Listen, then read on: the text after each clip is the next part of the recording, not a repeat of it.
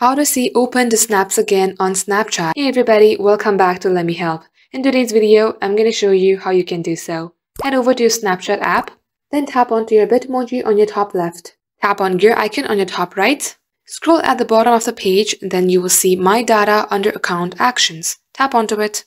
Then here you will see Data available for download. Toggle on all the information that you would like to see in your downloads. When it's done, tap on Next. Lastly, confirm your email address at this section. And as you can see that Snapchat is creating a copy of files, and this process can take a long time, between hours and days. All you have to do is stay updated with the email address that you have just left with Snapchat, and you will be good to go. Thank you for watching the video till the very end. If you'd like to see more videos like this, do like and subscribe. We will get back to you soon.